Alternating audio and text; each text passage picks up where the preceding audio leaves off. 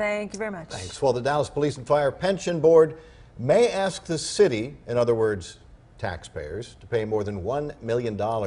And it has to do with kind of a complicated issue having to do with members who returned from military service. This is just the latest dispute involving the whole troubled fund that could cost taxpayers. Dan Godwin's live with more. Dan.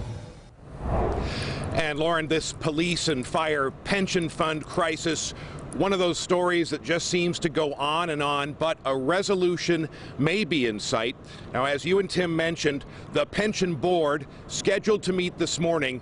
Their main issue today, a claim that the fund is owed $1.4 million by the city. Now, on Wednesday, the Dallas City Council took up a separate pension issue. The council was ready to pass a resolution declaring the city only supports a legislative fix to the pension crisis that doesn't require more money from Dallas taxpayers, but the city attorney recommended that resolution be set aside.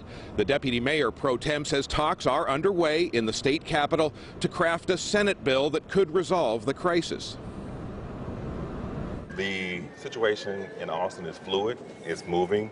We're optimistic that progress is being made, and we did not want to jump in front.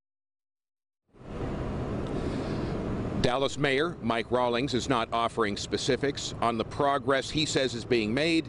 He said in a statement, nothing is final and more work needs to be done, but thanks to the strong leadership of Senators West and Huffines, I am optimistic we are close to a resolution. But nothing is ever simple with the pension crisis. As we mentioned, the pension board meeting today.